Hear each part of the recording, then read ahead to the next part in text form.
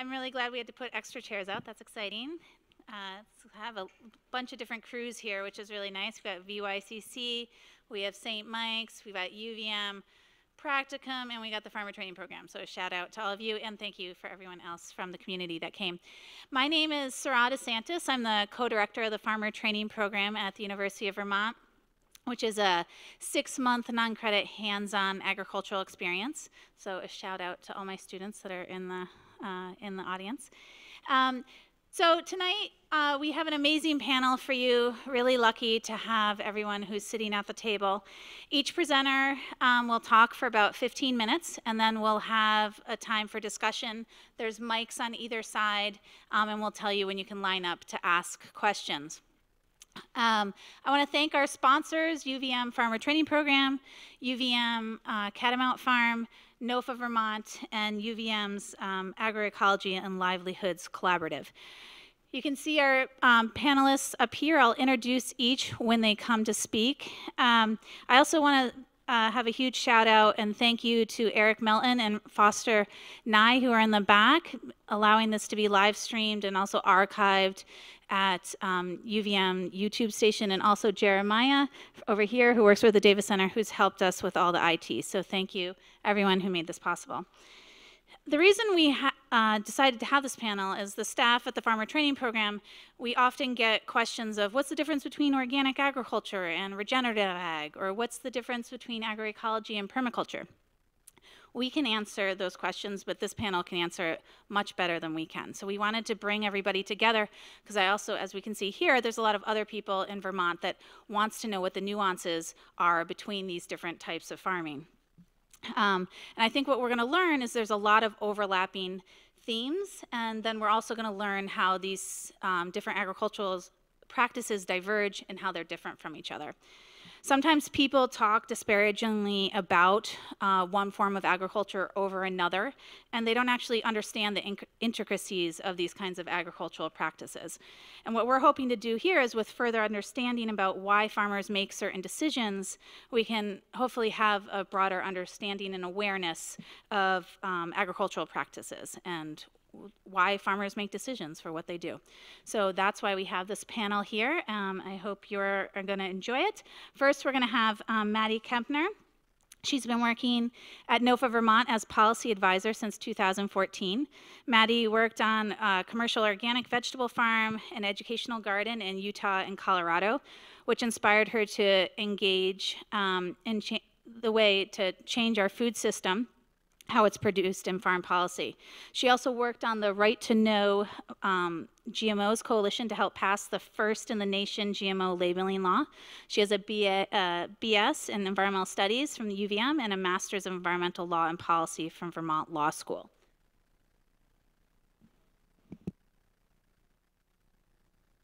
So to me, I can just click over. Yeah. Right? Yeah. And then should I just do a slideshow? From beginning. Cool. And then this mic is this on now? Oh, yeah. Is there a way that I can look at my notes on here? You know what I mean? Like, is there a way I can...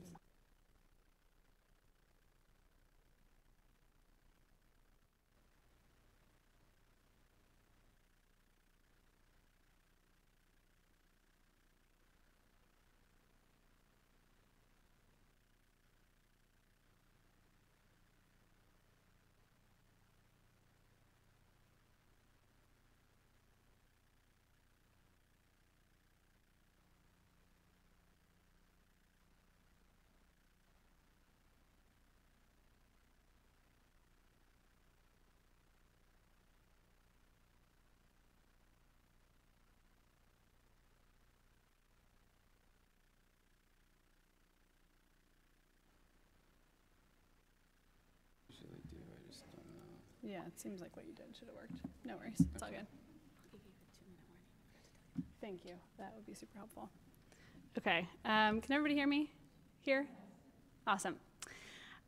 So as Sarah said, my name is Maddie Kempner, and I work as policy advisor for NOFA Vermont, which for those of you who aren't familiar, it's the Northeast Organic Farming Association, and we are one of 7 chapters throughout the Northeast doing similar kinds of work in the food system. We also have a certification program called Vermont Organic Farmers. Maybe you've seen the logo on the lower right hand of that screen. That's the logo of our certification program, which you'll see on products all over the state and beyond. And I see someone with a hat with that logo on it tonight, so props to you. And also, as Sarah mentioned, I'm going to talk, obviously, about organic.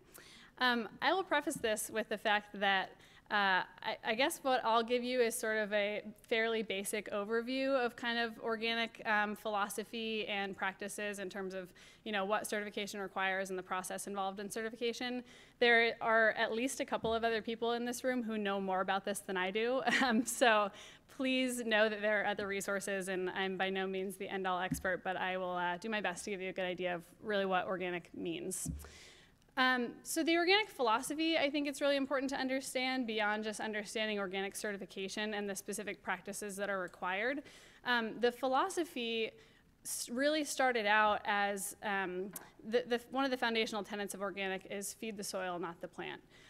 Organic is really intended to be a holistic systems approach to farming, where biologically active soil serves as a foundation to create, as you can see in this little flow chart, healthy plants, healthy animals, and healthy people.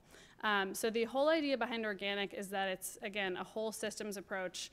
And it really, I would say, stands out from a more conventional approach to agriculture in that it's, again, based on this biologically active system rather than kind of inputs in, inputs out. And along with this, I think it's really important to note that there's both what we at NOFA and VOF refer to as the negative definition of organic and the positive definition. The negative definition of organic is what people often think of from a basic consumer perspective, where they think there's no GMOs, no sewage sludge irradiation, no synthetic fertilizers or toxic pesticides. All those things are true. But we also like to emphasize the positive definition of organic, which means that it requires that farmers go beyond those things and actively promote biodiversity on their farms, for example, and develop biologically active soil that feeds their plants and their animals on the farm. So I think it's important to remember that organic doesn't just mean that certain things are absent, but there are really practices that farmers are required and encouraged to do that are kind of proactively improving their farming system and hopefully the environment. So what are the organic standards? In a very basic way, a set of definitions and practices that encompass organic farming and processing. Processed products, as you probably know, are also allowed to be certified as organic. It includes the national list of allowed and prohibited substances, which is a dynamic list of materials that are allowed in organic farming. And the idea also behind the organic standards at the national level is that they're continuously improved with input from farmers, consumers, nonprofits, and private businesses. So there's, just to give you a really brief overview, sorry if this is too beginner level for you guys, but the National Organic Program is a part of the USDA, the United States Department of Agriculture. And along with the National Organic Program, which is really the kind of federal regulatory arm of the organic program, there's also a board called the National Organic Standards Board that is an advisory board to the NOP. So the National Organic Standards Board is made up of folks from all of these different groups listed here that gives recommendations to the NOP on what should and should not be allowed within organic production. So who can be organic? Only farmers and processors certified by a USDA accredited certification body can use the term organic. When the National Organic Program was established in 2002, it basically meant that only people who are certified organic should be using that term, with this one exception, that if an operation has gross agricultural income of $5,000 or less, they can use the term as long as they are still complying with the organic regulations and using the organic practices. And I think this is an important point in that it really shows that USDA recognizes, and it's a certain way of recognizing more broadly that, and I will say also that NOFA and VOF recognize more broadly that there are lots of people who practice organically on their farms who may or may not be certified for a variety of reasons. And I think, in talking about organic, it's really important to kind of understand that outside of organic certification. the organic movement started long before the National Organic Program was established, and there are still farmers who are really foundational people within the organic community who choose not to be certified for a whole variety of reasons. So in terms of kind of some more specifics of what organic production entails, organic producers are required to feed the soil, and some examples of that are through cover crops, green manures, compost, and animal manures. Farmers are required to rotate their crops, which is a way of avoiding pest and disease problems that can build up in your soil over time. And organic producers are not allowed to use toxic pesticides or synthetic fertilizers. And basically this goes back to the idea of the holistic system, where the practices that organic farmers use are intended so that they don't need to use certain inputs in order to keep their plants and their animals healthy. And then in terms of livestock, there's similar different practices based on the same principles. They have to be fed organic feed without the use of hormones or antibiotics, raised in a stress-free environment, allowed to exhibit natural behaviors. Healthcare treatments have to be natural or an approved synthetic on the national list. They must have year-round outdoor access, and they must be raised on pasture. So there are some fairly specific requirements in terms of livestock production as well. In terms of the process of certification, farmers submit an organic system plan on an annual basis. There is an annual inspection, and they pay a fee to the certification body, and they have to renew that application every year. It's also important to note that we do unannounced inspections on 10% of our operations annually, and we do residue testing on 5% of our operations. So this is, I guess, the more to the point maybe of the conversation that we're having tonight. One of the prompts that Sarah gave us all in preparing for this discussion is, what does organic mean for agriculture at this moment in time? This could be a very lengthy discussion, and I hope we'll get a chance to get more into it. But from my perspective, and I think from NOFA and VOF's perspective, organic is really a meaningful and clearly verified set of practices that benefits the environment and human health. If practiced correctly, that's what they should be doing. I think it's really interesting. There was a study that came out, I think at least I saw it through the National Young Farmers Coalition recently, where young and beginning farmers are saying that they are using organic practices, but at least anecdotally, and I think probably empirically, they're not getting certified as often as their predecessors.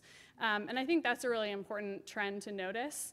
And when I think about that, and you all, young farmers in the audience, I'm sure would have a lot to say about this, but I wonder how much it is analogous to the feminist movement, for example, where for people of my generation, the feminist movement had already happened when I came up, when I grew up. And so there's a part of me that wonders whether young and beginning farmers aren't taking up the mantle of organic agriculture in the way that the founding members of the organic movement did, because it's already a really well-established set of practices, and it's often referred to as an almost $50 billion industry. So when you think of it in those terms, it may not feel like a cause that young and beginning farmers really need to get behind.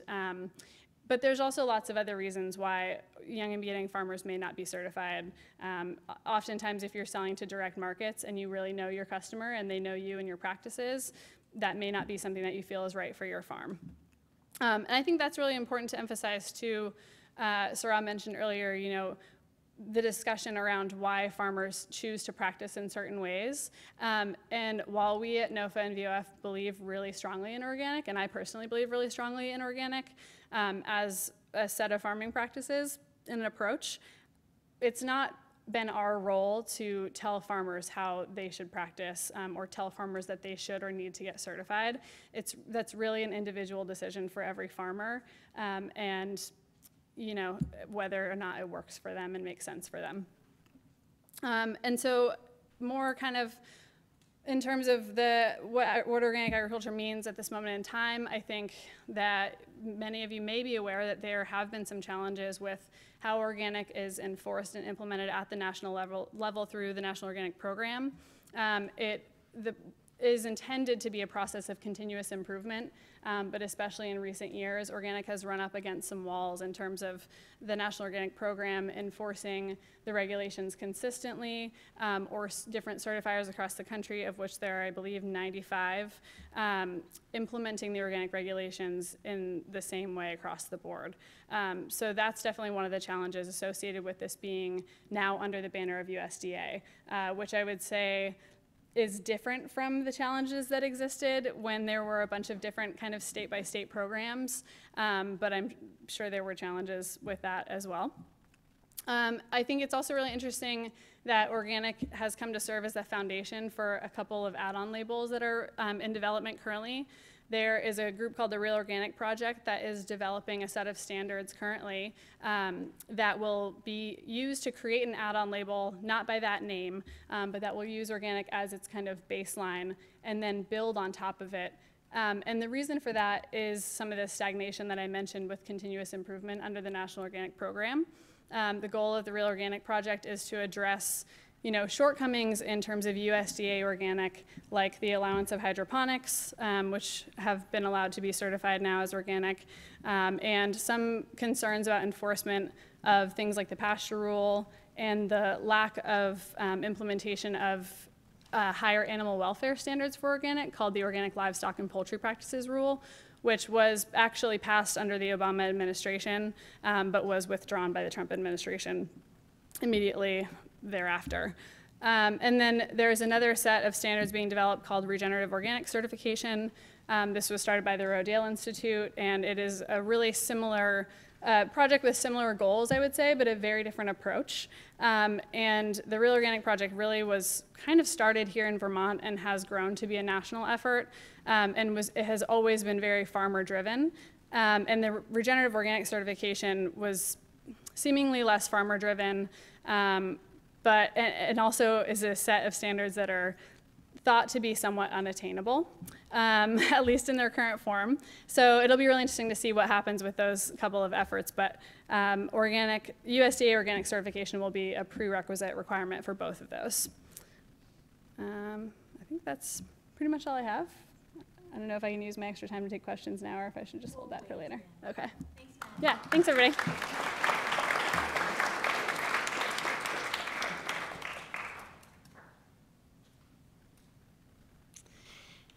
Thanks so much, Maddie. Terry Bradshaw will be our next speaker. He's a research assistant professor at UVM and has worked his entire life in various sectors of Vermont agriculture. The bulk of his research and outreach program focuses on sustainable pest and horticultural management, specifically in orchards, mostly apples, and vineyards, and includes both organic and conventional practices. He received his PhD in plant soil science from UVM in 2015, shortly after founding Catamount Educational Farm, where the farmer training program is housed. And he serves as the specialty crops research and teaching laboratory at the UVM Hort Farm. And he's some of your professor out here, so take good notes. It's going to be on the quiz. Guys, if there's extra seats, can you take backpacks off? And maybe, Ari, could you just bring these 3 seats over here, please? Thanks.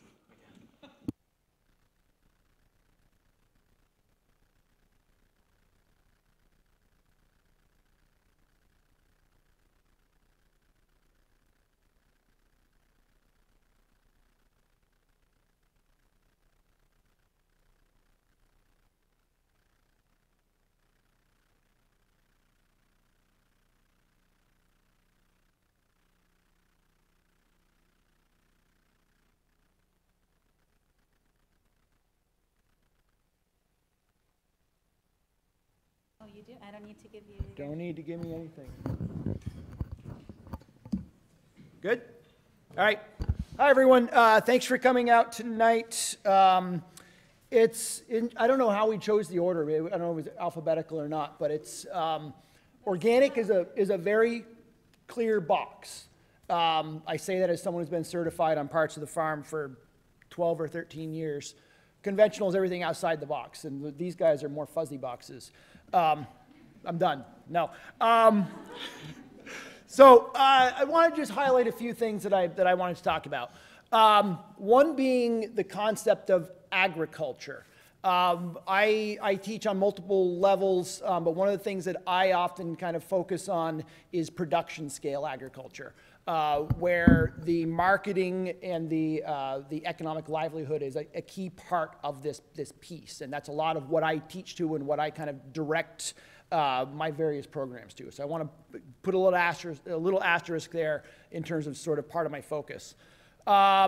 One thing I wanted to highlight, I love this picture here. I took this in an orchard last year. Anybody have a guess as to what that represents, not counting those who were in my class last spring?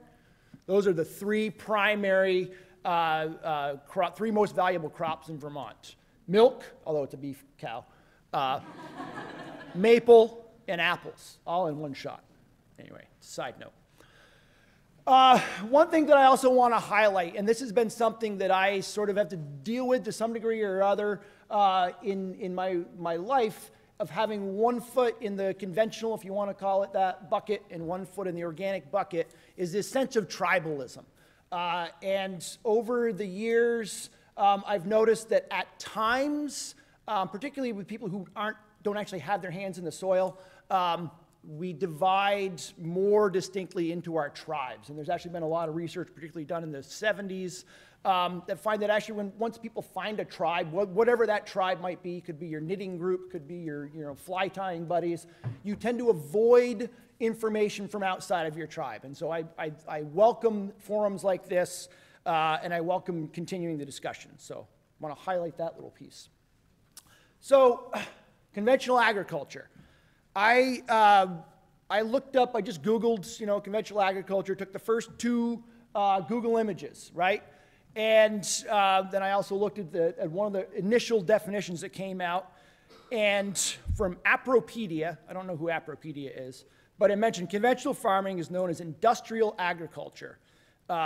Refers to farming based on continual inputs, genetically modified organisms, concentrated animal feeding operations, irrigation-intensive tillages, monoculture. And that was really kind of the focus, and that's not the first thing that I think about. And anybody who's familiar with some of my talk, the concept of Monsanto gas mask man is not what I think of when I think of conventional agriculture. But it is what's pretty popular in the first Google hits. So sometimes we have to work against this and sort of dispel this, and also recognize to embrace parts of this that we do deal with. This picture does drive me crazy because whatever that chemical is was banned back in 1992, so it's not even very appropriate for the common for contemporary discussion. But we have parts of this that do fit into conventional agriculture. However, if you look into some dictionary definitions, the idea of conventional has more to do with what is generally done. What are most people doing? And are most people doing bad things to grow food? And I would say that the vast majority of people aren't doing bad things to grow food. So Maddie had a good point of talking about negative versus positive connotations around organic. You can say the same thing about conventional. So conventional is what most of the farmers are doing.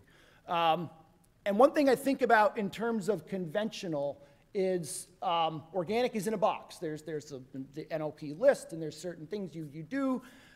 Conventional is not in a box, and so we are free to try new things, to innovate, and we can be a little bit more responsive, I think, to challenges, to potential solutions to challenges, and because we're on the front of that, sometimes we make mistakes, without question.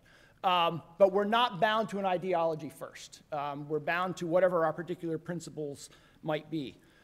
One of the things that's important to note here is there's nothing mutually exclusive between organic and conventional. I can use organic practices and materials all day long in my conventional orchards. In fact, we do. And so that's an important thing. It's not a black or white, mutually exclusive kind of thing. And I think we'll see this across the board. So really, at the end of the day, what are we absolutely limited to? Whatever the laws are.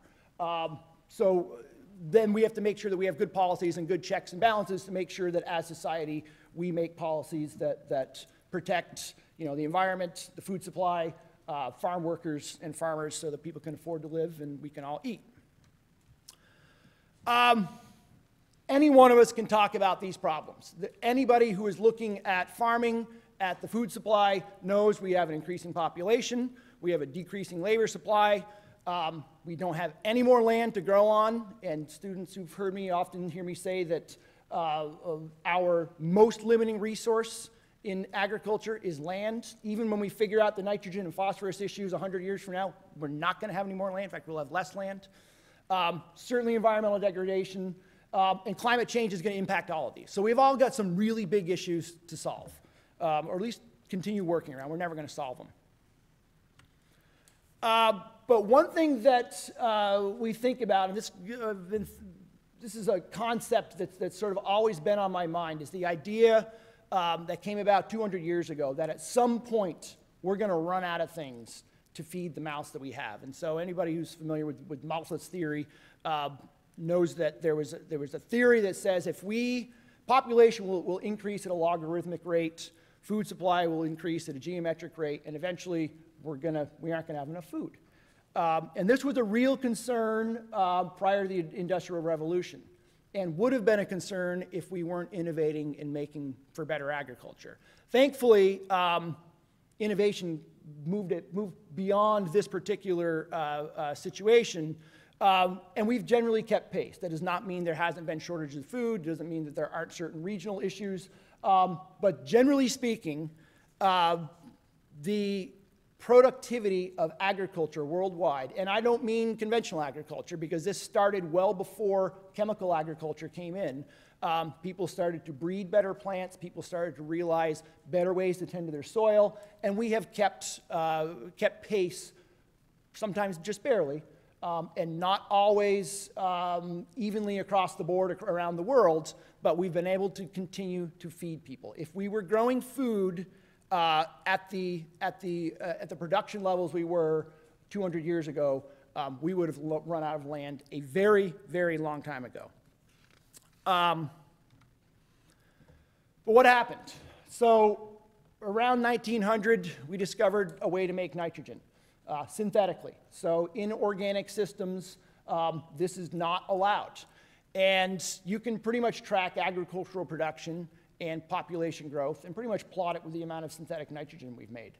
That's been good in that we've continued to feed the mouths of the people that get born in the world.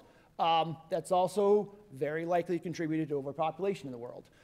So we are on a treadmill. We are stuck with this system to where if we were to remove Haber-Bosch or synthetic nitrogen from the system, there would not be enough food for about half the people on the earth. You know, it's a very gross overstatement, but we would be in for a major problem. So we've got to find ways to use this stuff the most efficiently, which we're not doing, generally, and also ways to try to find other systems that will be more resilient so that we're not tied to milking every bit of natural gas out of the earth to just continue to produce nitrogen. So this is the problem, and this is something that people are going to need to solve for decades to come. So when I think about conventional agriculture, I think about, as an undergrad, the term was sustainable agriculture. That's not in vogue anymore, but I still use the term.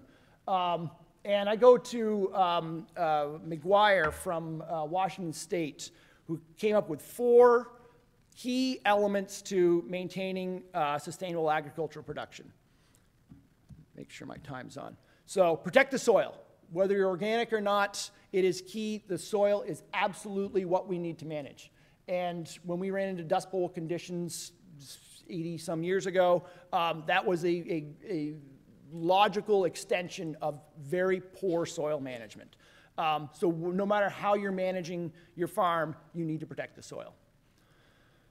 Maintain soil fertility. If we're going to take a piece of land and we're going to pull it out of wild condition, because every farm is not wild, although Keith might talk a little bit differently, but we are taking this piece of ground and we're saying we're going to alter this, we're going to do something with this, and we're going to remove it from the natural system. We better make sure that we're using that land appropriately so that we are maintaining the fertility to get the crops that we need for the effort we put in and for the mouths we need to feed, and that we're also replacing the fertility that we're removing. And that's a key thing to remember, is every time you pull a crop off the soil, you're pulling nutrients out of the soil. So we need to maintain that. Use water efficiently. This is one of Andrew's points. I don't think any of us in Vermont most of us don't have too many issues with water. He's based out of eastern Washington where it's very dry. But it's something we need to think about. And we need to also remember that the world is not Vermont. The world is not even North America. So just because we are blessed with, generally speaking, abundant water resources, although with climate change, they're changing quite a bit, we need to always be thinking about this and how to design systems that are more resilient so we can maintain reasonable production and the health of the environment. And then protect the crop. And this is a key part that I feel differentiates conventional, if you want to call it conventional, from other systems, where we recognize that there's a certain amount of energy, inputs, human labor, capital that has gone into this crop, and we need to make sure that we respect that by protecting the crop. So that could be something as simple as hand picking. We've done this in the organic orchards for years, hand picking, and some of the people in this room got to hand thin various fruitlets out of our orchard. Sometimes that means firing up a sprayer. This is in the organic orchards. Organic orchards are not spray-free necessarily. Sometimes that might mean using other tactics. And so this is the classic IPM, Integrated Pest Management Pyramid, which looks very similar to the pyramid that you see in various organic management texts, minus the effective chemical use at the tip, although there are some chemicals that are used in organics. But the key to have a healthy, resilient, well-designed pest management system is to work on all the stuff at the bottom so that you minimize the stuff at the tip. And that's what good conventional growers do. And I would even say the bulk, at least the ones that I know. Then we have some issues. This is a picture my old boss took on the back of her deck of her car. We use, as much as possible, resistant varieties to try to maintain, to prevent disease before we have it, or prevent insects before we have it. So this is a Liberty next to a Macintosh. Neither one got fungicides. One got apple scab. One didn't. This is a conventionally bred resistant variety. Sometimes you can have, transgenic resistant varieties. So this is a field of BT bollworm resistant cotton on the left, on the right, non-bollworm resistant cotton. And you can see that there's a major issue there. In certain parts of the world, it may take over 20 applications of some pretty hot pesticides to keep bollworms off of the right. So this is a tactic that's used by conventional farmers, and it can be a controversial one. One that I see that is coming up that I think is going to bubble up to the surface is what we call GMO 2.0. So there's a new group of genetically modified crops that are not transgenic, something that might be what they call CRISPR edited, where the genes do not leave the particular species. So there's now late blight resistant potatoes developed in England. There are some groups in England in the organic or I wouldn't say they're not organic because they can't plant these, but some people are saying, you know, this is a system where we can really save on the management of a devastating disease. I wrote the numbers down here somewhere. Annual worldwide cost to manage late blight is in the $3 to $5 billion range between the sprays that are applied and the loss of crops. This is an area that we're going to see more changes, and I think we're going to see some real soul searching around this, around the use of modern breeding to avoid having to spray for pests. And then finally, the piece that I added, and I don't know this is officially in any conventional agriculture world, but as a guy who grew up on a dairy farm, and as a guy who works in orchards with farmers and sees people day to day, sometimes making a living, sometimes not, any sustainable agriculture system has to absolutely provide a sustainable living for the farmer and for their communities. And so we always have to keep that in mind. So a few examples of some of the growers that I work with. Not necessarily work with all of them, but these are all non-organic farmers that I would consider progressive, really good conventional growers. And is, I think, my last slide. One thing that's very interesting as we think about soil health and the talk particularly about regenerative agriculture, when I first started hearing about regenerative agriculture and soil health, it was about 2000, 2002, and it was not coming from the organic world. It actually came from Heather Darby, who was working with us in our organic apple project, but she was bringing me papers from the upper Midwest and the Great Plains saying, look at the stuff that's going on out there. These are farmers that took it upon themselves largely to really start a revolution in terms of paying attention to soil health, number one, in terms of managing and making for a sustainable farm. Even if you're a conventional farmer, particularly multi-generational farmers, you know that the soil is what is going to provide for you for decades and generations to come. So this really is a focus of conventional agriculture as well. This is a really bad Venn diagram that I'm stopping on that I tried to make for my ag policy class, trying to show where we all fit. All of these bubbles could move around. And I think that's part of the point is how much overlap there is. Some of these, I don't even know where they should fit. And I think that's kind of the point of this panel, is we've got all these names, and conventional, that's just because there's more acreage. I didn't show you the scale of the acreage. And maybe we'll come out of this with some sense for whether or not the bubbles all overlap, they separate, and I welcome any discussion around that. So with that, I'm done. Thank you.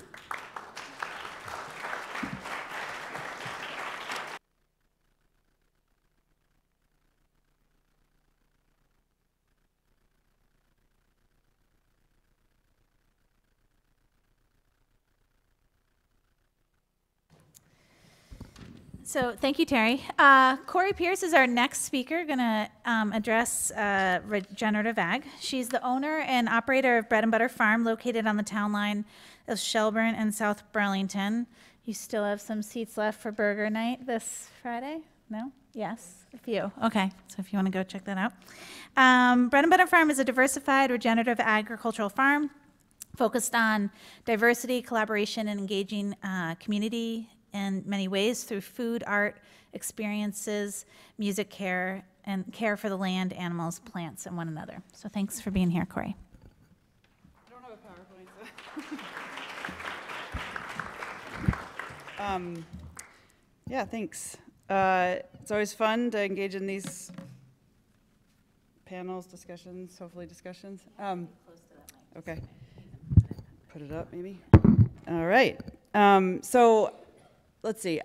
Sarah asked me to talk about regenerative agriculture, and I'd say that certainly is a term that we kick around as a way to describe what we're doing. I liked the reference that you made, Terry, about like this kind of tribalism mentality and kind of latching onto something. I think that's something we do as humans to kind of feel good about and support decisions that we make and things like that. So I get that. I'd say that I work personally pretty hard to try not to do that and try to, just follow what I feel is working through observation, through just experience, through learning from others as much as I can. And I'd say that owning and operating a farm, it's simultaneously almost some ways harder to do that because you're so down focused in your world, and in some ways easier because now you're fully immersed in that world, and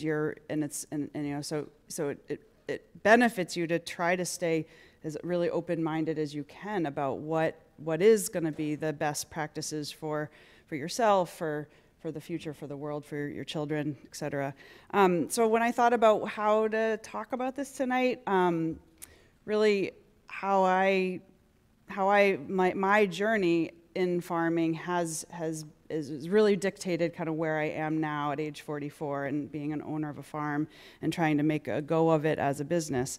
So I thought I'd talk about that. So initially for me, I did not grow up on a family farm. I was a kid who spent a ton of time outdoors and just naturally loved that. And then when it came time to get a job, I was sort of panicked about needing to stay inside in the summertime, and luckily found an opportunity to work on a farm. It was a 20-acre or so conventional vegetable and fruit farm in my hometown in New Hampshire. And literally instantly got hooked. And I loved the things that just grabbed me were being outside, were working with a team, were working hard. I've always been like very physically driven, like engaging physically is something that's always excited me.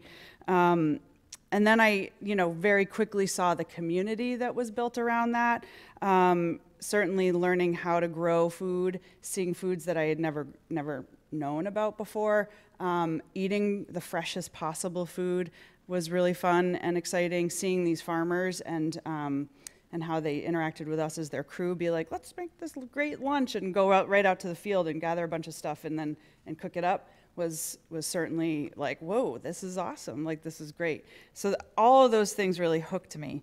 I worked on that farm all through high school and then into college, and really quickly was like, I want to have a farm when I grow up, but I kind of have this like idea that like farming is, not necessarily seen as like a really, good job. It's not something that people go seek out. This is in the early 90s, and we have certainly come a long way, and especially in Vermont, New England, of thinking about farming in a new way. But it was hard for me to like sort of articulate, like, is farming an option? Is it something that you can go and say, I want to be a farmer, I want to do this? My parents certainly thought otherwise, and we're like, oh God, farming, seriously? Like, what, how's she going to do this? But that was in me, and it was like stuck in me, and I started mulling that over, like, how do we do that? Or how do I do that? And so then I started learning about agriculture. Like, my only experience was this one farm, and I loved it. I loved the people. I loved what it represented in our community. But then I started, in college, started learning about the bigger scope of agriculture and what agriculture has meant to the human race. I started learning about environmental issues that we were facing that Terry talked about again.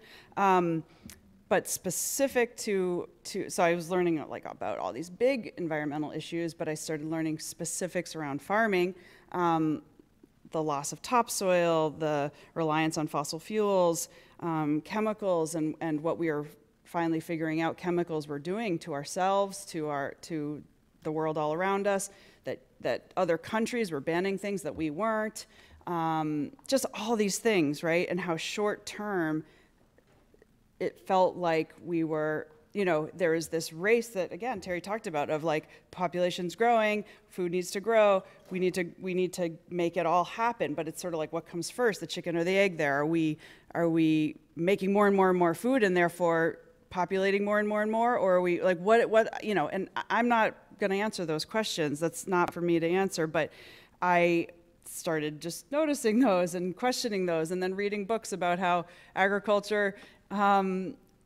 is potentially the downfall of the human race, that being able to grow so much food in one spot, one farmer can grow food for thousands of people with the help of all these man-made things, is, maybe not the best thing for us as a species.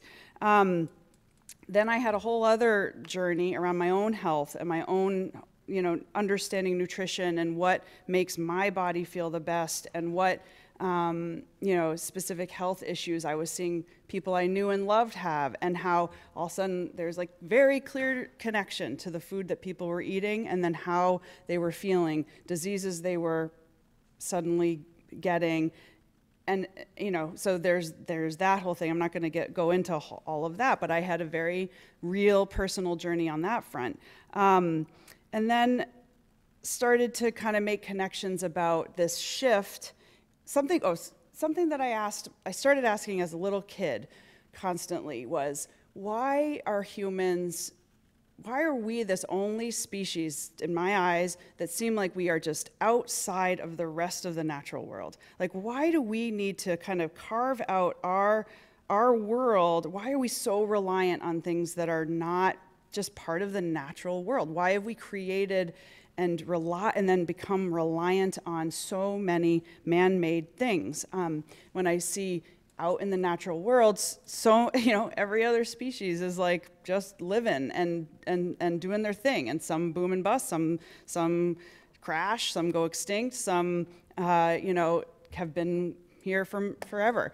But why are humans, and when were humans ever really naturally part of the world and part of the natural world in a way that was not just like cavemen, you know, whatever, you know? So that was a really big question for me as a kid. And then as I got older and started thinking about agriculture in a deeper way, I started thinking about that question came up again. And then it came into the form of agriculture. Like, why do we have to grow food in a way that is so clearly in a box? Here is a farm. This is how you do it. You run these big, huge machines that we had to make, and then we had to extract all this fossil fuel from the earth to drive, and then we have to spray all this stuff on it to make it work. When I see then out in the forest, a thriving, beautiful, highly diverse, bountiful, amazing ecosystem that is supporting life of all kinds. And so that was really confusing to me. And I see all this work, whether it's like actual physical work by the humans, or whether it's like work that we're channeling through big, huge machines to get done to make this one thing. And then again, compare it to the forest and the diversity, the beauty, the health. And it just does this juxtaposition that was very challenging for me to understand. Then I started noticing that all that stuff over here that we were killing ourselves to do or killing the earth to do is making one crop, and it's usually annual crops. So what's the deal with why are we trying so hard to make these annual crops? These crops that just come and go and die, and then we just start over the whole next year. Come and go and die, and start over the next year. And some years they totally crash because even with all the protection in the world that we as humans try to give them, some kind of infestation happens, some kind of disease wipes it out, some kind of something, and it's all done. And then we're done, right? And those questions are just like mind-blowing to me, right? And I'm trying to figure all of this out. So and meanwhile, my like desire and love for all of those things that I was so excited about farming when I first started as a teenager, before I was mired in all the depressing parts of like the human situation, I still had in me, and I still wanted that. And I still wanted to like figure out how to do this in a way that wasn't then like gonna just contribute to all of these other parts of farming and agriculture and human craziness that I was seeing. And so I've lived in California, I've lived in Michigan, farming, and I've grew up in the Northeast and now farming in the Northeast. So I've luckily been able to go onto so many types of farms in so many different parts of the world, or this country in particular, and really, you know, gotten to know a lot of farmers who are doing so many hugely different things, and seeing just every possible type of scenario. And and there's still so much more to see and learn, but I feel like I have been lucky in order to get somewhat of a perspective there. It's been very, eye-opening, and I feel like my journey is just at the very tip of the iceberg still, and I have the rest of my short life to try and learn as much as I can and pass that on. So I basically began to ask myself, okay, is it possible to be an ecological player, to be side by side to the soil, to the plants, to the animals, to my fellow humans in my community in an equal, balanced way, like you would in a rich, thriving forest ecosystem? Is it possible? Is it possible to do that as a farm? As a farm? And what is the definition of a farm? As we've been already hearing, it's hugely variable. But so what that quickly meant to me was, can I somehow get land? Can I somehow have a business that can support my family, myself, some employees, my my neighbors? Can it blend in enough, and can it sustain itself? And again, I like what Terry said, in all ways, both as a ecosystem, but then also economically. Is it gonna be viable? And that's where I am now. So 9 years into having a farm, the term regenerative agriculture is and I brought a book by Mark Shepard called Restoration Agriculture, which I like that term too, and I continue to learn about. Really challenges me, challenges us to think about perennial systems that have longevity, that rely on intensive diversity, and certainly all the things that the other speakers have said, caring for the soil first and foremost, but trying to figure out how to bring humans back into on an equal playing field with our natural ecosystem, with the animals. So, you know, we have beef cattle on our farm, we have pigs, we have a few chickens, we have perennial plants, and we do have annual plants. And how can we have all of those things intermixed together so that we're not reliant on one only over the other? And how can we work alongside all of those players, down to the microbes, as all super important players to make a healthy farm system? And that's our journey. Yeah, I think I'm done. Let's see. Yeah, I think if you have a few other notes, but I think that's what I'm going to say. That's it. Yeah. Thanks.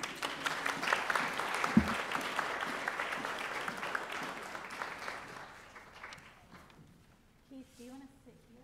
I'll go over there. Thank you, Corie. Keith Morris is our next speaker. He's going to talk about permaculture. He's has been applying his lifelong love of nature and culture and experience as an activist to permaculture and ecological design since 1996. He's spent over 20 years developing permaculture with farms and schools, towns, indigenous people, activists in solidarity with exploited populations. Willow Crossing Farm, which is his farm, I put it up there wrong, sorry. It used to be called Prospect Rock. It's Willow Crossing, is Vermont's longest running permaculture and agroforestry research farm. He is also the co-founder of the Permaculture Association of the Northeast. So come on up, Keith.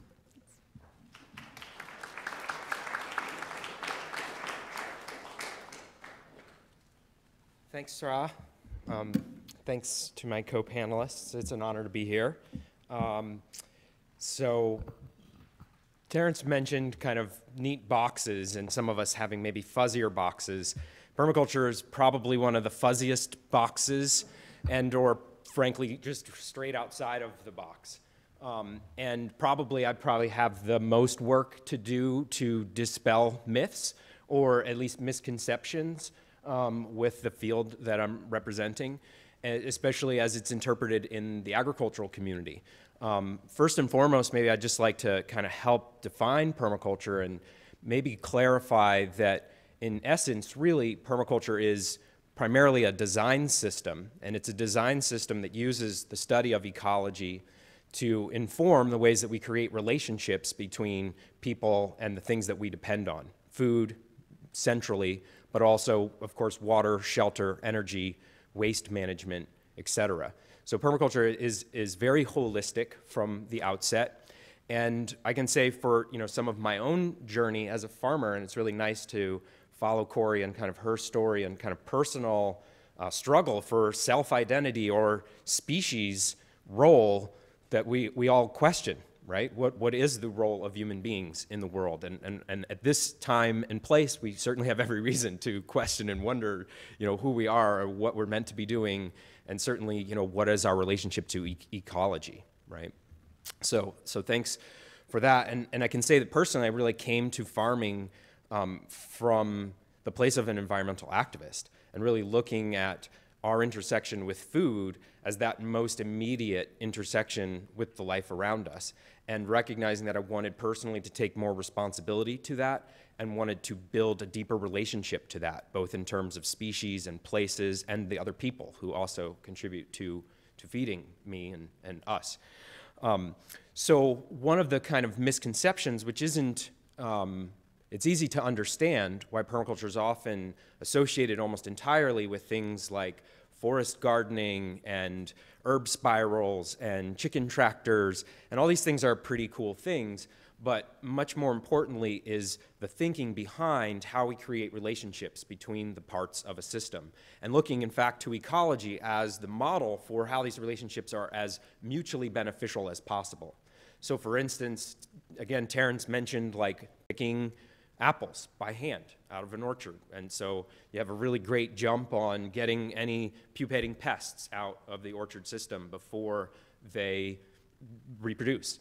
And I've had that job, and it's, you know, better than other jobs, but it isn't my ecological niche. It isn't, I don't thrive picking up wormy apple drops in the floor of the orchard.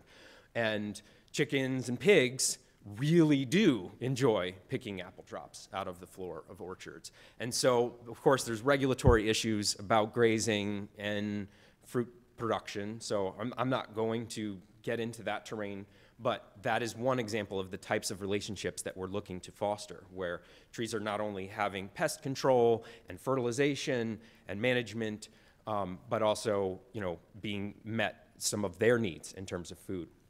So at its heart, permaculture is a vision, and that's a vision of ecological regeneration. And, you know, regenerative agriculture I would firmly place within the umbrella of permaculture. And there's definitely people outside of it. I think that bubble diagram, while, you know, there's a lot of room to shift and grow these bubbles, I think it's really interesting to look at where we see these types of overlap. And especially in the fashion as employed by Mark Shepard and this new term, restoration agriculture. I mean, that book is a permaculture text and written by a permaculture teacher.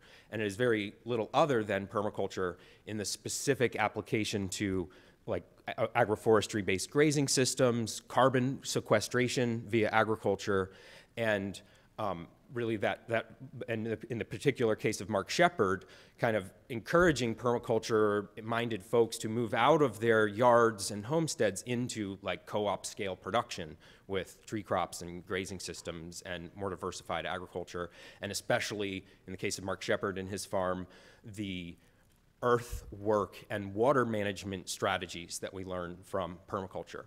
And that's one of the pieces that I also want to kind of add to this conversation is I think we're so popularly associated with permaculture being really the application of ecology. So permaculture as an academic pursuit really comes from the School of Ecology in part, and saying instead of a descriptive science where we imagine ourselves outside the natural world and talk about what we see, we recognize, as Corie mentioned, like we are in the natural world and have a place in the natural world and have a very interesting cultural dissociation at the moment, imagining ourselves as something other than or different from.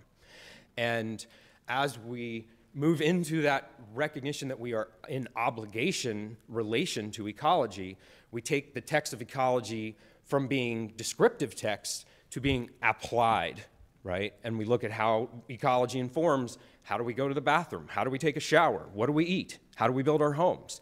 And of course, that always takes very place-specific shape. And that is one of the most beautiful things about permaculture that I try to add to this conversation, is that in addition to applied ecology, really more so, permaculture is frankly applied anthropology or applied ethnobiology, where we really study the best practices that have emerged in all of the communities all over the world, historically, prehistorically, archaeologically, and with a specific nod to the incredible sustainability of many indigenous cultures that certainly explicitly inspired permaculture design. I mean, in fact, permaculture really, at its outset as a coined phrase, is an effort to heal the trauma between colonists and indigenous peoples in Australia. And in fact, to recognize that that power imbalance is incredible. And we have a lot to learn, not only from indigenous philosophy, but indigenous practice and indigenous crops in particular, especially in the case of Australia, where literally European Australians arrived and they said, there is nothing to eat here. We cannot survive without importing the combined cultivated diversity of the world and bringing in animals and plants and every other foodstuff from other ecosystems. Meanwhile, Aboriginal Australians, of course, were fermenting poisonous plants into their nourishment and building weirs and elaborate traps of tidal fish catch, and really ingeniously meeting their needs from nothing other than that ecosystem. But it is very interesting that, you know, in the world of agriculture, in this now global recombinant ecology that we have, you know, Australia offers almost nothing to our palette of plants, you know. We don't find much kangaroo meat on the shelves, right? And so that's a big part of where permaculture comes, is saying, okay, you know, we have a lot to learn from indigenous culture, indigenous perspective, but also, and explicitly from its outset, permaculture is looking to this, you know, postmodern reality, which I bristle at the phrase personally, but so I need to qualify it. And what I mean is explicitly recognizing soil erosion, explicitly recognizing toxicity, explicitly recognizing peak oil and climate change. And so for 40 years, permaculture has been explicitly oriented in these directions and essentially categorizing the human endeavor and saying, well, we need to meet our needs. And we need to meet our needs in ways that actually increase ecological health and actually take responsibility for our toxic legacy and the problems of totalitarian agriculture and clear cut, and recognizing that if we go beyond, you know, certain perspectives of history, we can look deeply and recognize that when it comes to major civilizations based on annual agriculture, they have never done anything but destroy ecosystems, create deserts, and eventually collapse. And only very recently, with the aid of essentially fossil fuels, can we pretend that that path of agriculture is going to continue to feed us. And while I think we need to recognize, you know, this incredible imbalance of power in agriculture in the United States in particular, I don't think we need to judge or attack our IPM or conventional agriculture neighbors.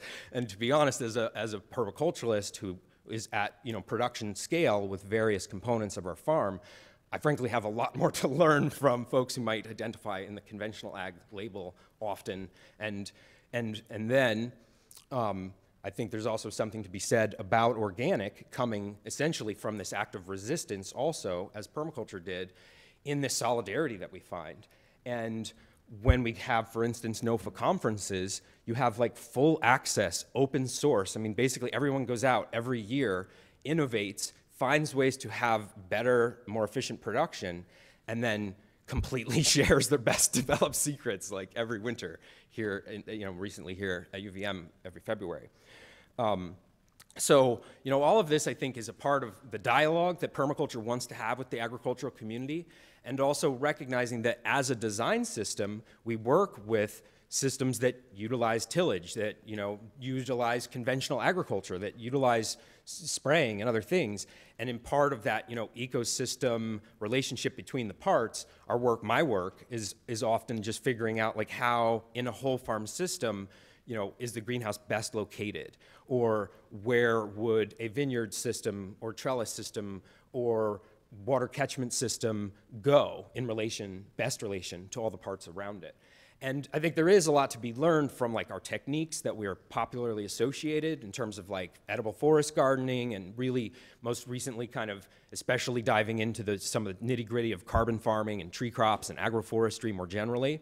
But also, you know, these probably universal techniques at this point, like bioremediation, right? Addressing toxicity, like carbon sequestration, like increasing the diversity in our food system with an intergenerational perspective, and making sure we not only have, you know, access to incredible cultivated diversity of normal vegetables and animals, but like rarer fruits and nuts, some of which have been cultivated in this area for 10,000+ years, potentially in a participatory ecology fashion, right? Especially when we look at nuts, and then we look at the distribution of nuts, and we recognize this isn't a natural phenomenon.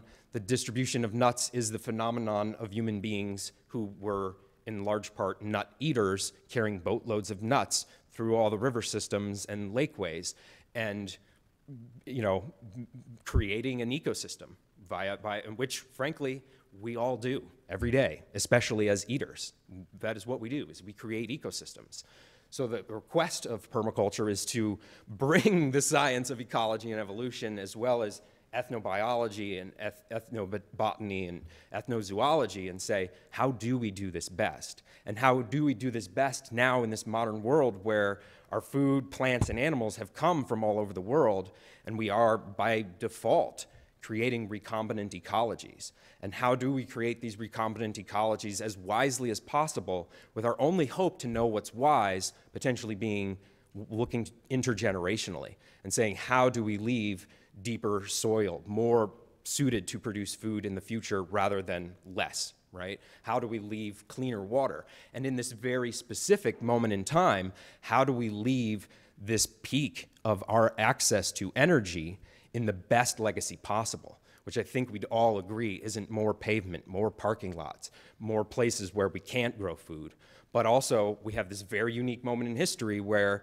we can use machines to install appropriate water catchment systems or terrace hillsides or create really good food producing ponds that keep nutrients out of our wild waterways, and also invest our energy at moment in infrastructure like greenhouses and root cellars and food processing facilities that, quite frankly, only a generation or two in the future most likely won't have access to the same resources and materials to do. So how do we do this with a very deep intergenerational perspective, which is not to overly simplify all of the varied wisdom that we learn from indigenous cultures the world over, but certainly one thing that seems to be in common from the most successful cultures on the planet is their intergenerational responsibility and their intergenerational perspective. So in closing, the last thing I want to say is really also where permaculture most excitedly to me joins this conversation is to look beyond our fields. And certainly our farm systems, permaculture offers a lot to them, but really permaculture enters this dialogue about like, how do we feed growing populations, and all the arable land in the world can only feed, so many people, to say, well, forget all the arable land in the world. Let's look to our yards. Let's look to our cities. Let's look to our rooftops. Let's look to create ecosystems very intentionally in the places we live that are as productive and resilient as possible. Thank you.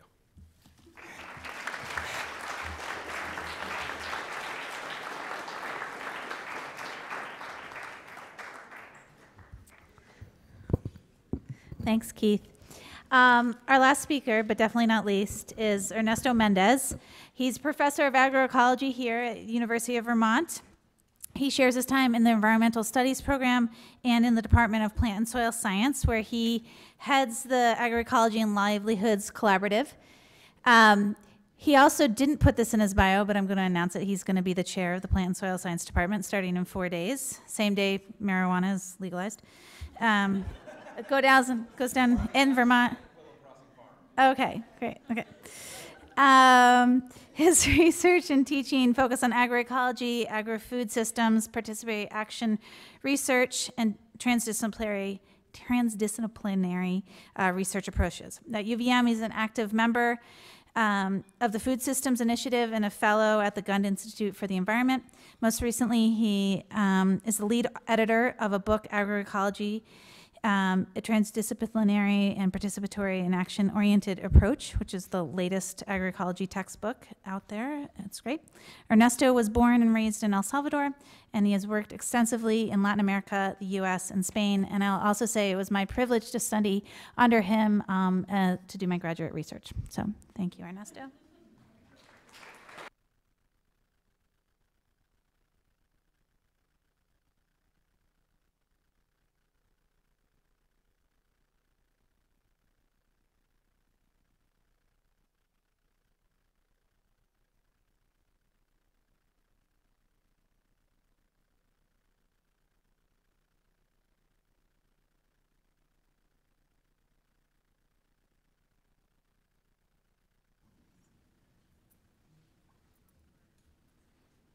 So good afternoon, everyone.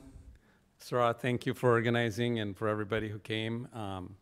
My fellow panelists, it's been great to hear some of your stories. So I'm gonna add a little bit of my own stories, but at UVM, I lead this group called the Agroecology and Livelihoods Collaborative. We like to say that we're a community of practice. It's very diverse. There are faculty, students, staff, collaborators, including farmers and other members of the community. And we use participatory action research, like Sarah said, to work in agroecology. PAR, as the acronym, really tries to do research with and for communities. So when we work with farmers, we'd like to establish the research agenda with them moving forward. In fact, I work with Corie. We're starting to work with them more. And we do quite a bit of teaching and training at different levels. Our group is very collaborative. So I've put some of the logos here of the people we collaborate with. It's a value we hold that some of the issues that have been coming up related to agriculture are not going to be solved if we don't work together in one way or another. So this was one of the questions that Sarah gave the panelists to answer. What is whatever you do to you? And I want to say that my training, my undergraduate degree was in conventional agronomy. And that the reason, following with the life stories that people have been sharing, I came to agriculture. It was somewhat different. Being from El Salvador, a country where there's a lot of inequality, and a lot of inequality in land when I was growing up. So 2% of the population own 80% of the land at one time. And so this is something that I really wanted to work with or do something about. And I was fortunate enough to be able to come and study in the US, so I did my agronomy degree in California. And it was a very conventional approach, very production-oriented and industrial ag, grapes and vegetables in California. And when I was thinking about going back to work in El Salvador to try to solve some of the issues that I was concerned about, industrialized agriculture didn't seem to be what was going to help resolve those things, because it was very present in El Salvador already, and being used by very large landholders that had a lot of capital and a lot of resources, but a lot of the smallholder farmers that were working there just didn't have access to that. So agroecology, I found that in the 90s, more than 20 years ago, and it was an inspiration. And I saw it as an approach, as a way to really take into account agriculture and farming that would be environmentally sound, socially just, and economically viable. So I like to say that agroecology is an approach. I'm a researcher, I'm a scientist, and I really like doing research. But I like to do research that has an impact, and that's why I like to do research with farmers, so that whatever we do together actually has some meaning to their farms or rural communities. And I found that if it was going to be useful, it couldn't just be one discipline. So ecology is here as a tenet of agroecology, just as is in permaculture, but that's just not enough. When you think about the El Salvador issue, ecology is not going to resolve some very deep-rooted social and issues of inequality. The other thing that resonates with what some of the people here have said is that agroecology really values different knowledge systems. So even though I do believe we have our roots in science and in the academy, we really reach out and have horizontal dialogue with practical knowledge, indigenous knowledge that can span all these different, cosmovision, culture. We really think that is important in our work. And finally, and this might be more personal than other agroecologists for me, is that I really want to do something that's action-oriented and transformative. Very recently, or not too recently, but has been very recently accepted, is that agroecology can be seen in expressions of science, social movement, and practice. And this resonates a lot with me, because I think that some of the issues that prompted the development of alternative agriculture, I agree that there's tribalism, but I would also say that a lot of organic, permaculture, and agroecology are a response to industrialized farming. So they came up because people were concerned about some of the impacts of industrialized farming. There is overlap, absolutely, but there's also, a division somewhere. So for me, we really need to engage these three dimensions: research and science, social movements, and practice. So hopefully that'll be a little more clear at the end. What I see a lot of overlaps between or among all of the alternative agriculture models. So, but again, I see them as very separate from the industrial ag model. And we have heard Keith use ecology, I think Corie might have said it too, an environment, and which is at the core of agroecology. Organic started as a social movement. And there's definitely the practical side and with conventional agriculture. So there are a lot of similarities. I think the main difference with industrialized ag is that a lot of these other perspectives really have social and ecological stewardship as a guiding frame. Whereas I think, and what I remember from being a conventional agronomist, that we were really being trained to produce and make money. And most farmers, be it that they're organic, agroecological, want to produce and make money. The question is, do you do it at the expense of the environment and social issues? Again, I'm an academic, and I think it's really important to say that where we come from and where we're positioned. So I'll give you a bit of an academic history of agroecology as a concept. So in what I call wave one, which is that working? Over there, in the 70s and 90s, it was basically the field sort of like very strongly wanted to apply ecology to agriculture.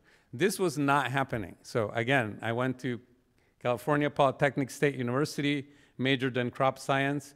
Can somebody want to guess how many ecology classes I took to get my BS? Anybody? Okay, Eric wins, 0. So that wasn't really a part of conventional agronomy. So a lot of the people in the 70s and 90s that came up with agroecology were saying we need to bring ecology into agriculture. But then wave two, in the early 2000s, they realized that ecology was just not enough. And part of it was, if we really want to help farmers, it's not just about farming practices. There's political issues, there are land distribution issues, there's social issues, there's inequality. Very complex issues, and honestly, as an agronomist, I was a little bit afraid of moving into those dimensions, but I started working with smallholder farmers, and I've been lucky to work almost in most parts of the world except Asia, maybe. And it's true. In a lot of these places, technology and just farming better to produce more is not enough. There are some really deep-rooted issues that if you really want to solve the problems in the long term, you'll have to address at some point. In 2009, what I call wave 3 was this proposition that agroecology was a science, a movement, and a practice, and it had some debates at that point. But right now, I can safely say that most people accept it, that this is how it is. In wave 4, where I've participated the most, is really taking it more explicitly into this inclusive and transformative approach. So we want to change food systems. I'm doing it from my research position in different ways, and we want to be inclusive. We want to hear other voices. We don't want to say that just science is the voice that has to be predominantly there. We have to take into account the issues that Keith brought up, colonization. A lot of people that reach out to agroecology are groups that have been oppressed in one way or another. And that's because they see a justice perspective. I had a conversation with some Cuban permaculturists, and we had a whole discussion about similarities and differences, and they kind of said, well, permaculture seems to have more ethics and agroecology more justice. We should talk about that, Keith. So one really interesting thing about the social movement piece is that La Via Campesina, which is an international peasant organization, 182 organization members, 81 countries, an estimated 200 million smallholder farmers. So here's where a friendly challenge to Terry. Yes. So I would say that maybe more land is being cultivated under conventional agriculture, but there's probably more non-conventional farmers. Yeah. Thank you. So what you see, which is really interesting, is that these social movements have really embraced agroecology as the way that they want the farmers that they work with to farm. And part of the reason is because they see this opening, that it's not a science that rejects the political economic issues. A lot of my scientist colleagues really cringe at this. You know, don't talk politics. We don't talk politics. In agroecology, we kind of have to engage it because we believe that some of the issues we face are political economic. So that doesn't mean that I have to be the activist and the advocate all the time. Maybe my role is more doing this research with farmers and with community members. But I acknowledge the fact that the issue is there and that it is important. So there's a lot of these movements all over the world, less so in the US, although growing, I think. Another thing that I wanted to say is agroecology has emerged and taken a seat in international policy. When I started working in agroecology, it was really at the fringe, and it was considered or taken seriously by a lot of scientists or policymakers. We have now are in the radar of the Food and Agriculture Organization of the United Nations, which is not that important in the US, but pretty much very important everywhere else, because it's the UN arm of agriculture. And in Central America, the Ministry of Agriculture listens to the FAO and in a lot of different countries. So it's been huge that the FAO has kind of like embraced agroecology. They have an agroecology knowledge hub, and they just had the second global symposium this year. IPES Food is the equivalent of the IPCC, the Climate Change Panel. So I invite you to look it up if you want it. They just published a report on From Uniformity to Diversity. It's a lot of really great people. Olivier de Schutter is the leading director, and he was the UN rapporteur for the right to food. So in the US, there are some organizations that are affiliated with agroecology and advocating: the US Food Sovereignty Alliance, Food First, Union of Concerned Scientists. It's been interesting for me. I've been at UVM for 11 years looking at who is engaging in agroecology in the US.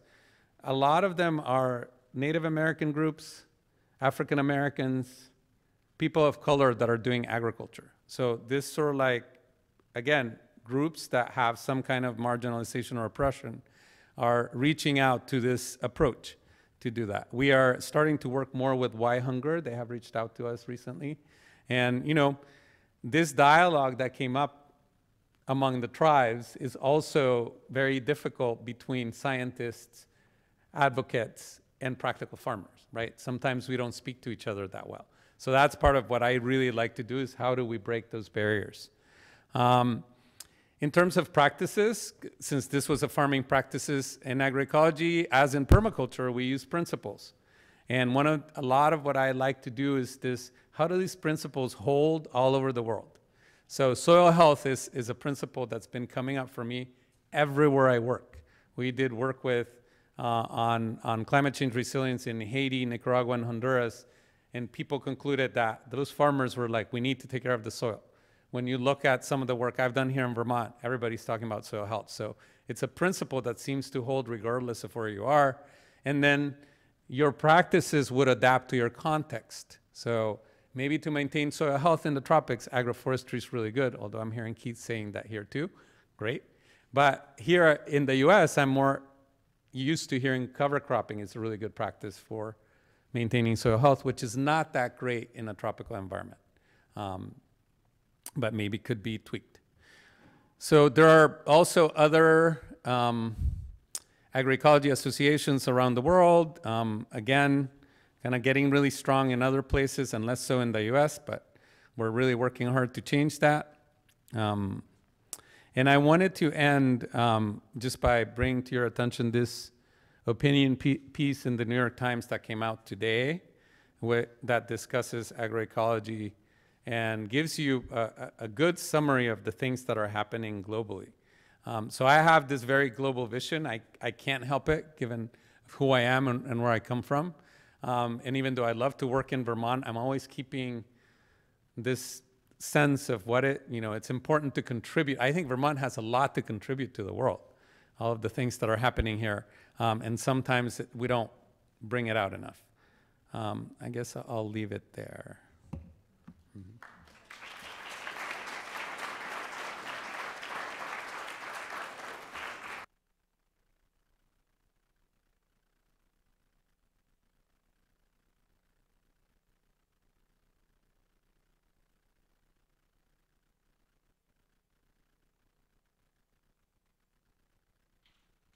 Thank you to all the panelists. That was great to hear all of your stories, and it's time for you guys to participate.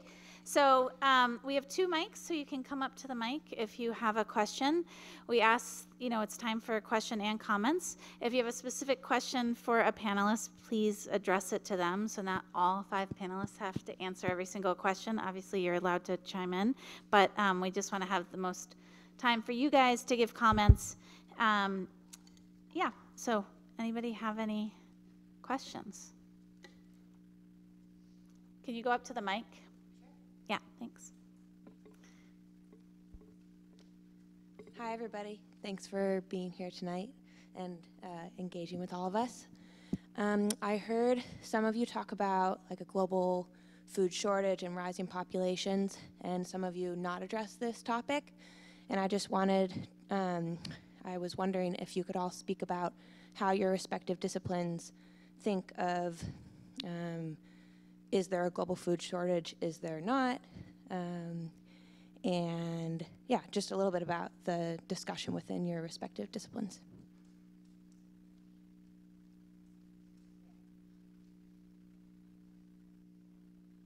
So agroecology has a very strong position on this, and it's mostly that we are producing enough food already, that the issue that we're facing is that it's distribution, right? And the other issue is what are we producing? So we have, for example, millions of acres of soy in South America, in Argentina. So that's quite a lot of production, but it's all going to animal feed or some to biofuels. So we contest the notion that we need to produce more to feed people. Again, it seems to be this more political economic issue of who's producing, for what are they producing, and who's getting who has access to the food. Thanks. Yeah, that's a great question. I would say personally, and then there's by no means consensus within the permaculture community, but generally, we work against this scarcity mentality where the problem is there's not enough to go around. And the reality is, even historically, when we look to the Irish potato famine, there were record-breaking wheat exports happening at the time of the Irish potato famine, and the people who lived on potatoes were the only people who were in famine. And I think it's a really interesting problem in our economic system, and I think that's certainly where we have much better leverage, because the reality is there is food held under lock and key for purposes of stabilizing prices. The reality in the United States especially is that a vast, embarrassing portion, I won't quite say majority, but an embarrassing portion of the food that we produced never reaches plates, much less even after reaching plates is fully nourishing people. And we are in fact overproducing tremendously relative to the eater's needs on the planet at present, and only driving ourselves deeper when we're overproducing in like soil eroding agricultural systems. So the answers are harder to come up with, but I think it's a very important question, because as we enter the dialogue, for instance, with genetic engineers and things like golden rice, and these, they say, hey, we're going to end world hunger. Well, the reality is, of course, genetic engineers at present are primarily herbicide manufacturers and primarily genetically engineered herbicide-resistant plants so that they can increase herbicide sales. And I think we have a very important conversation to have about, for instance, scarcity versus abundance, and also really addressing a kind of import-export commodity-oriented agriculture, which might make sense from an investment perspective, and perhaps in some cases from a GDP perspective. But that is something where, permaculture has the reason permaculture became a global movement essentially was to go to these places which were engaged in export monocultures, and if there was ever if there was price fluctuation with those crops, these communities would be in tragedy. If there was pest or disease issues with these crops, these communities would be in tragedy. And to encourage a incredibly diverse agriculture system that meets first immediate needs, which isn't to say it doesn't engage in any export or production for sale.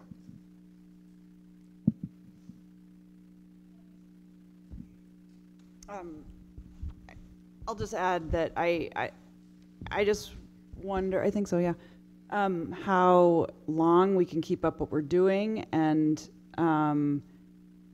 you know, a point of discussion for me as someone who raises animals in a way that is not the way that when we talk about animal, like food growing, crops being raised to feed animals, that's a totally different way to work with animals on a landscape. And so that's like the end result of raising meat for human consumption. There's two very different ways to do that. That is part of this whole discussion as well. But I just wonder how long we can do it in a way that is, you know, currently happening. But I agree with everything that you just said. The overproduction right now for a very short-term, human scale, short-term gain. Well, I had those graphs. No, so what I would say is, no, we don't have a shortage, and I don't see, there's a couple things that I see as promising. One is that we are expecting the human population to level off at about 10 or 11 million and to finally reach replacement population. So as long as we can find a system by then to feed that many people, in theory, we can go on as long as our resources don't run out.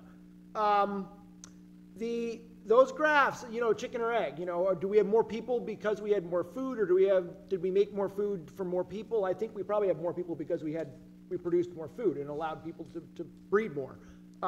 Was that a good thing or a bad thing? Well, we can argue that all day long, but we're all here and we all have to eat. I think two parts that I want to mention. One that I like that Corie mentioned,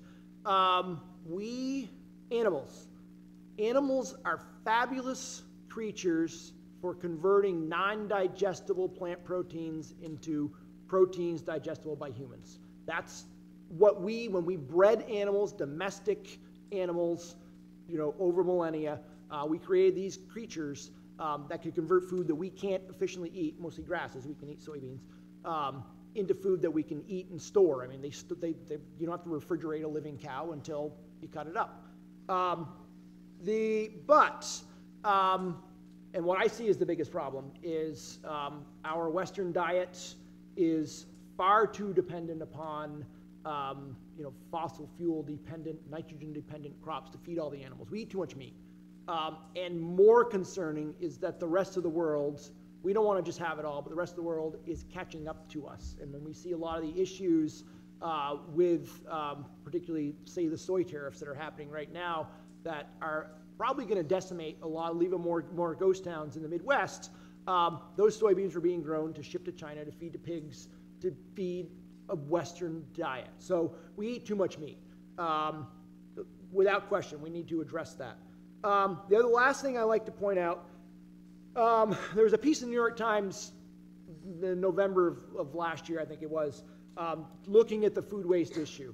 And one really important thing to think about with this is that of the food that's wasted, yes, we produce enough calories worldwide and significantly more to feed everyone, between 60 and 96% of that waste is pre-consumer, before it hits the plate. So we need to, again, protect the crops and design a system where we can move those crops to people during that chain that don't get wasted. And there's a whole lot of societal implications we need to come up with to do that. We're not perfect. Human necessity to make sure we're all fed has been a great driver of innovation, but as resources start to shrink, we're going to need to have different drivers, which is how do we do this in a more sustainable way. That's what I got. I won't add too much, but I will say that generally speaking, I would definitely agree with what Ernesto said, that the problem is not production or food scarcity, but access, much more so, which is a much more complex problem to solve.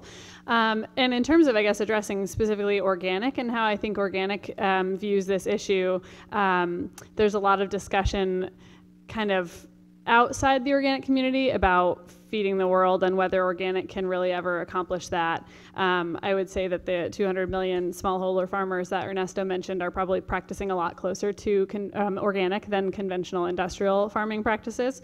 And they are feeding a huge portion of the world as it is right now, and used to feed a larger percentage of the world. And then kind of within the organic community, and I think this is fairly minimal, but I have had conversations with people who are part of, I would say, the organic industry, not necessarily the organic farming movement, who are concerned or share this mentality of food scarcity and feel that we need to kind of loosen up the regulations around organic in order to allow organic to feed more people. And I push back really strongly against that, because if we loosen up the meaning of organic too much, it's not going to mean organic anymore. And I don't necessarily think that that's what needs to happen in order to feed our population. We need to address the issues of distribution and access. Yeah. Thank you. And there's lots of research out there that does show small-scale organic agriculture can feed the world if we put our focus on that. Badgley article was an article that came out in 2014 or 12, I can't remember. 7. Right, it was when I was in graduate. Anyways, look that up, and there's lots more research out there, but we don't want to focus. You don't want me to start giving my opinion here. I'll never stop. Okay, so Dave Miskell, please step to the mic. Hi, I'm Davey Miskell. I have been farming organically since 1973. And it's really, really exciting to see that you young people, you know, you are it. What we've started, you need to really go with. I'm, along with Dave Chapman in East Thetford, Vermont, we started an organization called Keep the Soil in Organic about 6 years ago to fight the USDA illegal certification of hydroponic farms. As we were doing that, we found more and more that the industrial organic industry was not following the rules of the organic regulations. Whether it was the hydroponic or whether it was the CAFO chicken operations, the CAFO dairy operations, which are very quickly putting out of business the real organic dairies in Vermont and elsewhere, the family farms. We're in a crisis situation with the dairy, organic dairy industry throughout the United States. We're becoming a crisis situation with the hydroponic greenhouses taking over the markets, whether it's here in Burlington at City Market, or whether it's in the supermarkets, whether it's in the Whole Foods. And so we fought that, we lost. As USDA National Organic Program illegally is allowing the hydroponics. As we were doing that, we found that there were a lot of other instances where the rules weren't being followed. Senator Leahy was the originator and to push the National Organic Program and the standards, and they're not being followed. We have groups like NOFA and Vermont and around the New England who are following the rules. I'm certified by Vermont Organic Farmers. I did, along with a number of other small group of organic farmers in Vermont, we started Vermont Organic Farmers. And the difficulty now is that the NOFAs and the true certification organizations in the United States have to follow the rules of the National Organic Program. And yet those rules are shaky because other certification organizations like CCOF, California Organic Farmers, and a number of other ones aren't following the rules. So you go into the city market, you go into the supermarkets, and you see the USDA label. That USDA label does not mean the same throughout the United States. About 80 to 90% of the certification farms in the United States are following the rules. And the bigger and the bigger and the bigger ones aren't. yet you go into these stores, you don't know the difference. So when we lost, we started an organization which Maddie mentioned, the Real Organic Project. And what that is meant to do is it's meant to really look at what the rules are and how to make them better, and to give something higher than what the USDA standards say, but even more important, on how the USDA standards are being certified throughout this country. So our focus is two things. One thing is to have the standards, which we met together in the end of March, and with a group of farmers and organic advocates from all around the country, and sort of improved on what the USDA standards say.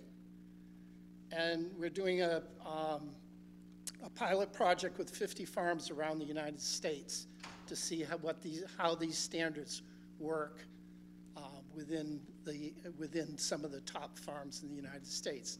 The other thing is we're doing a Just Ask campaign, where you go into the stores and you go to City Market and you see Driscoll's berries.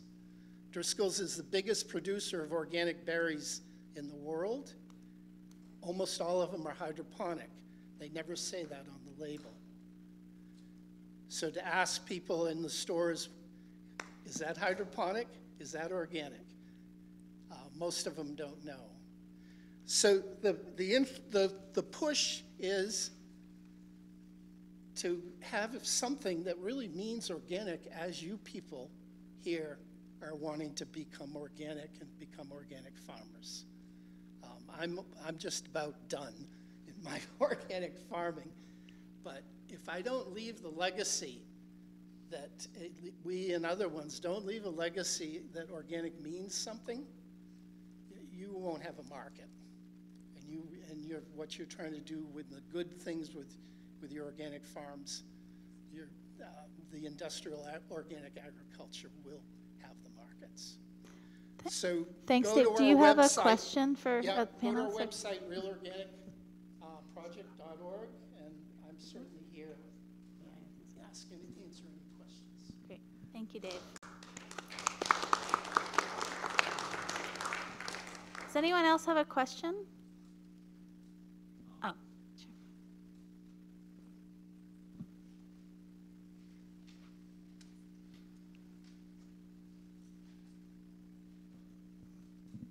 Graham from rural Vermont. Thank you. Thank you all. I really appreciated everything y'all had to say in this discussion here tonight. So I do work for rural Vermont, but I'm also a small farmer in central Vermont and work as an educator as well, and my business partners over here. And it's really, like I said, great to have you all speak, but also to see everybody here. It's really inspiring. And one of the questions that comes up for me, both in my personal relationship to this work, but also my professional relationship, and I think Dave really gets to part of the point here, is what do you all see as the role of policy in shaping the future of farming, of agroecology, of our food systems, of our agroecosystems? And maybe as a second layer to that question, which hits a little more home, and something that I think a lot of people, at least a few of these people at the table here, are dealing with directly, is, and which is partially a consequence of policy, is, how do you see a just transition from some of these systems of management, but also, as Keith mentioned, larger economic and political systems and social systems that are enmeshed within it, accounting for, sure, ecological impacts, but also the history and current situation of industry and policy pressure that made these farms the way they are. In specific, I would say the dairy industry, whether it's called conventional or whether it's called sustainable, and organic is now, it's still part of this commodity system. And we're seeing organic dairy producers also at the fate of that system. So I'm curious what just transition looks like to you, accounting both for ecological impacts but also socioeconomic well-being and history that's a part of all of this, and where these farmers find themselves, and the role of policy in your work, or movement building or other methods of change. Thanks, Graham. Does anybody want to take that up? We don't all have to answer. Whoever wants to answer, so we can get more questions in if we want. Yeah, it's a really hard question to answer for me in a succinct way, but that's what my job, I hope, is all about. And in response to your specific point about kind of a just transition, we recently at NOFA did a survey of our members, and we asked them, you know, what they want us to work on in our strategic plan over the next 5 years, what they think our goals should be for that plan. And a lot of them mentioned exactly what you're talking about, a transition for Vermont agriculture away from sort of the commodity-based dairy model, be it conventional or organic, to a more diversified type of, you know, maybe smaller family scale or mid-scale agriculture. And I think that that's really been our vision, and of course we do want to support organic dairies and also other types of family scale farms that are succeeding economically and ecologically. Our mission is to build an ecologically sound and economically viable food system in Vermont. And so I think in terms of policy, there's so many ways. It's really hard to, again, succinctly answer that question. But just today, I actually was looking at an amendment that's being proposed by Senator Sanders on changes to the way that dairy is regulated in the Farm Bill, under the Farm Bill. And there's a lot of kind of small tweaks that you could make that may help farmers in this time of crisis, and that's sort of, you know, a stopgap measure. But I think the larger question of how do we transition away from these systems that may not be sustainable in the long run is a much larger one. And I think it's going to take a really concerted and collaborative long-term effort across lots of different types of agriculture and lots of different organizations to work on policy that will accomplish that. It's sort of a non-answer, but it's a really complicated question. I got something I'll mention. So, yeah, without question, since the Farm Bill came about, and even a little bit before that, there has been a false advantage given to field crops, corn and soy. Corn is a incredible plant in terms of its productivity. If you feed it, it'll just keep producing, especially how we've bred it. But the policies and the subsidies have given it a false advantage, and therefore we've been able to build up systems, whether they be however you convert that protein into milk or meat, that take advantage of corn and soy.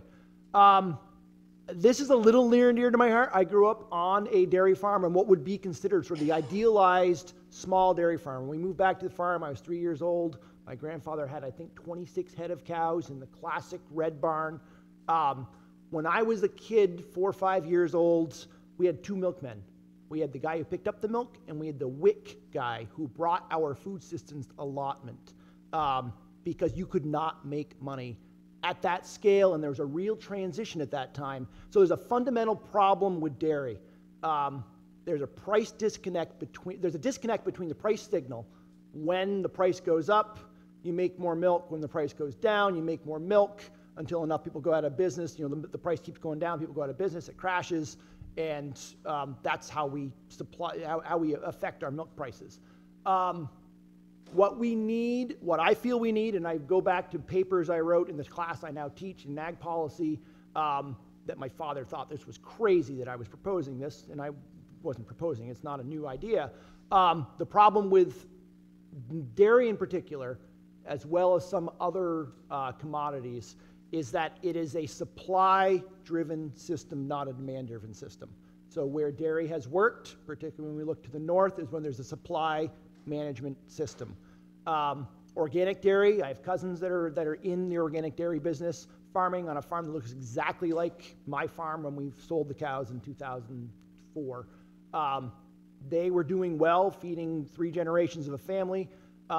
They're struggling right now. And at that time in central Vermont, where we had 35 to 60 head dairy farms, organic was the only way to make it work. And that was a bubble for a short period until we figure out it's not that there's too much conventional milk. There's just too much milk. And until we find out a way to balance the supply with the demand, we're going to keep running into that. So I don't have any great answers aside from trying to figure out, I think that's the fundamental policy issue we need to get to. Stop subsidizing field crops as much and come up with some way to balance supply with demand. Does anyone want else? You don't have to, but if I don't know, and I'd say that the strategy that we're working on is just trying to come up with structural for our own business, like a legal structure that can protect us as best as possible, and that takes a lot of time and resources and energy to figure out, and I don't know if that's the answer, but I think we have to be super creative, and I want nothing to do with like the commodity world on that front, because how, with already all the unknowns about farming, then to add that unknown too seems really scary to me. So that's just our approach, is like really digging into the legal structures and try to find all the different type of protection mechanisms we can. Thanks.